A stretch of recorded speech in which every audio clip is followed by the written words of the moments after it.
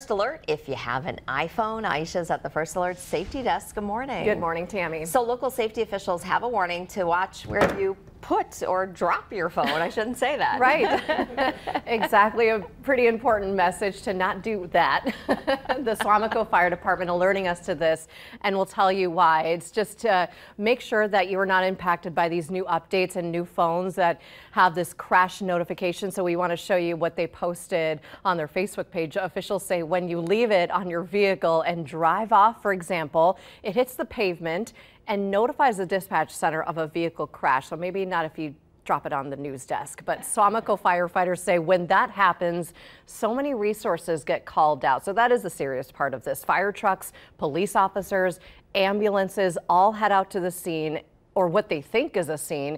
It turns out they're getting called to numerous incidents only to find a phone just laying on the road. So here's a look at the Apple website explaining this new update. It's for iPhone 14 or later with iOS 16 or later.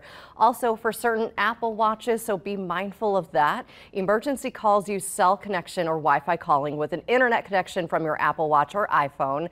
And this page also explains how to turn the feature off if that is something that you want to do. Otherwise, just be mindful. It also explains if the call has been made, but you don't need emergency services, do not hang up. Wait until a responder does answer, then explain that you don't need that help. We'll get that link, what you just saw, under the Safety Desk tab at WBAY.com. Tammy. All right.